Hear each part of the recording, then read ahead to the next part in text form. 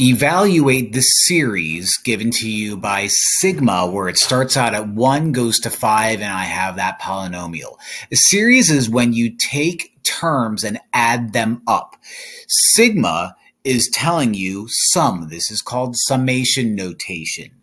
This tells you you start out with 1, you plug in 1, then 2, then 3, then 4, then 5, end at 5, and add everything in between.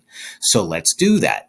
Let's do 200 minus 1 squared, which is 1, plus 200 minus 2 squared, which is 4, plus 200 minus 3 squared, which is 9, plus 200 minus 4 squared, which is a fun game, 16, plus, last but not least, 200 minus 5 squared, which is 25.